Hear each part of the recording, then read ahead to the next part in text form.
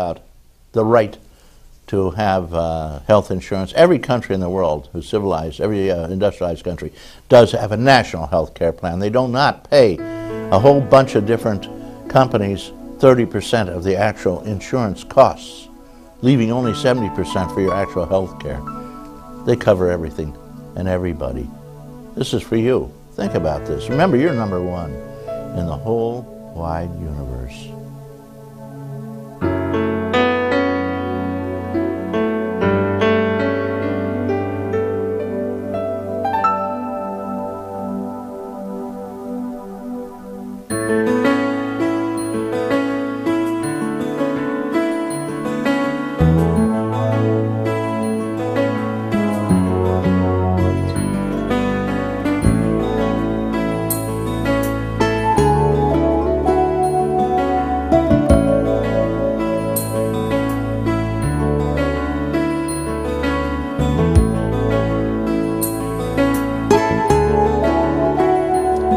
One of the most beautiful views of the county, and we just have such glorious vistas here between the woods and the hills and the streams and the mountains and the little lakes and the creek. Oh, it's just beautiful. This is a place to live. Don't tell anybody else about it down south. We like it as it is. I guess we could use a few tourists, being as how that's the only real industry we've got. And of course they make sure that less tourists will come because they charge them for a snowmobile license when they cross the border. They got to go through all that and get a registration, which you don't have to re-register your car or anything, but oh yeah, on the most snowmobile you do. And hunting licenses, they've jacked them up if you want to come over for a day or two of hunting and spend the time here in our motels and restaurants and whatever, bars, whatever. $160. $160, I can go down and buy twice the beef I'd get if I shot a deer. Get an average of $50 off a deer. And so little stupid things like that, we got to straighten these folks out. Our only real big industry in Stock County is tourism. Let's encourage it, not discourage it. Got a guy here quite involved in that, Marty Bova. Marty Bova is celebrated in our community. He spent many years patrolling Lake Chautauqua. He is a master boatsman. He also is a trainer over at our county offices, and he is the mayor of beautiful Mayville. Good morning, Marty. Good morning. I thank you. I'm fine, considering how old I am. Yeah, you're not that old, Reed. Well, Sammy, why don't you pull up a little closer? Then they can get up a little closer on a screenshot for us. And they still can't see my whiskers, you know. I discovered 30 years ago that on television, 2 days of growth won't show up. The third day, you start looking a little 5 o'clock shadowy. Yeah, you look good on the TV. Yeah, well, considering my age, right? Marty Bova, well, what's your background? Where'd you go to school? Where were you born?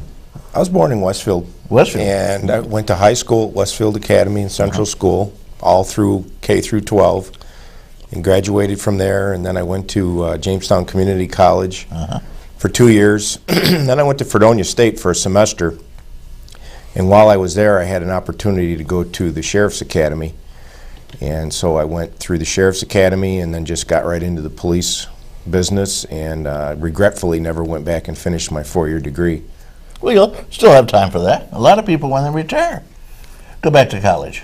Yeah. Not that it really matters. I could. I mean, I'm getting to that age now where I'm thinking about retirement.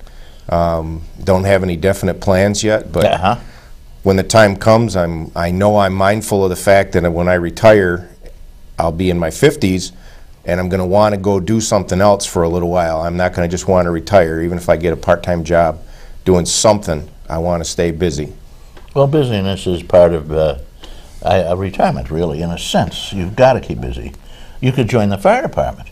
I've been a member of the fire department for 30 years. I'm a past fire chief from Mayville Fire Department. Okay, there you go. So you put in a really wonderful time. Well, that's the greatest gift to your community. It is. You know, a firefighter. And I can't say enough good about the volunteer firemen, because these men and women put in countless hours training, doing equipment maintenance, attending meetings, and they do it all for the good of the community. And there's no other profession where there is such a strong following of a volunteer group. police agencies have an auxiliary group that ride along with the officers as an extra body, an extra set of hands.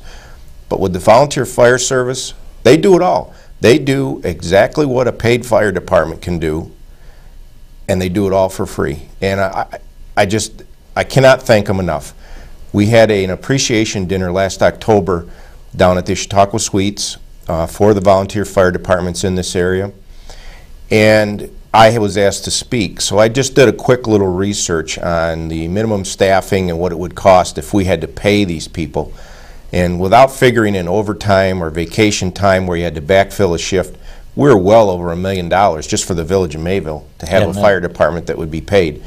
So I mean, that's huge. And you know, sometimes the guys, I don't think, really get enough appreciation for what they do.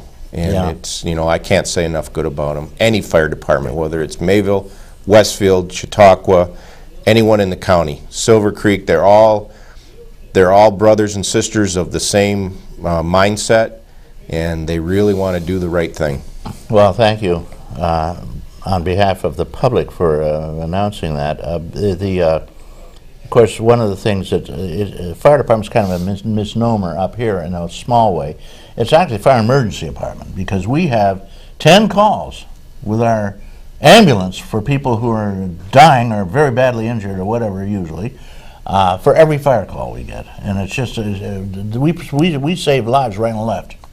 We run, here in Mayville, we run well over 400 calls a year, and most of the calls are EMS related. Yep.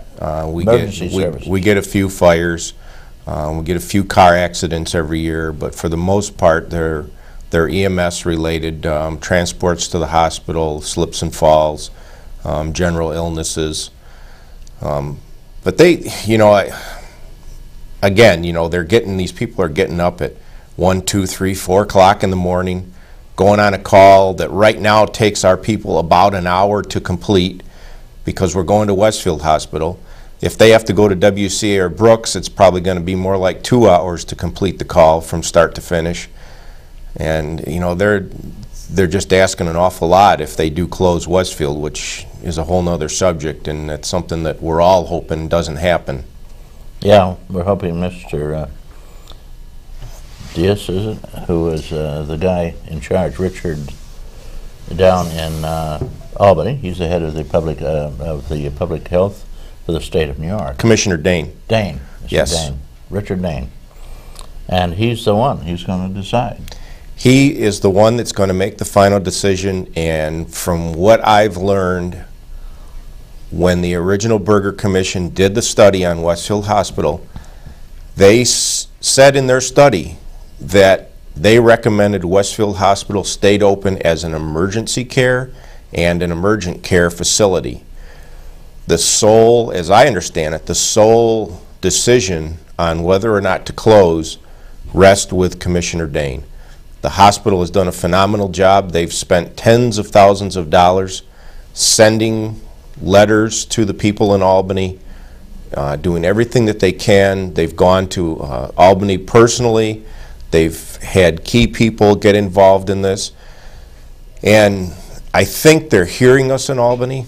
I think they're getting the message, and I believe, from what I understand, that the people in Albany have stated that they are willing to work with Westfield Hospital. I'm cautiously optimistic that it's going to stay open as an emergency facility. Mainly because it would affect so many people, especially seniors. We have a large number of seniors here, and if they have to go 40 minutes before they get any kind of medical aid in a hospital, it's probably over for most of them. We got a couple of calls. You want to take a call, Marty? Sure. Good morning, caller. Thank you for waiting. Good morning, Reed. How are you? Wonderful. What's up? My question, not to change the subject or anything, but I was watching Randy Burt's Carlson Center, and somewhere in there I think there was something about you kissing a pig.